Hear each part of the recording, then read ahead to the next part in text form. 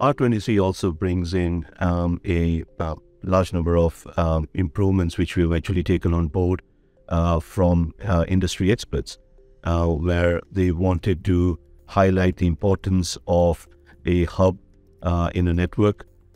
So we are calling it the Works with All Hubs initiative.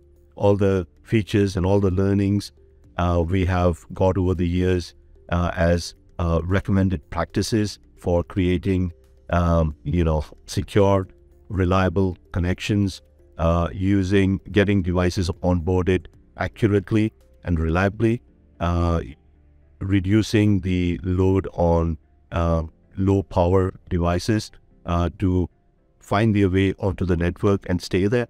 Network management from the hub, which is now the center of the whole network.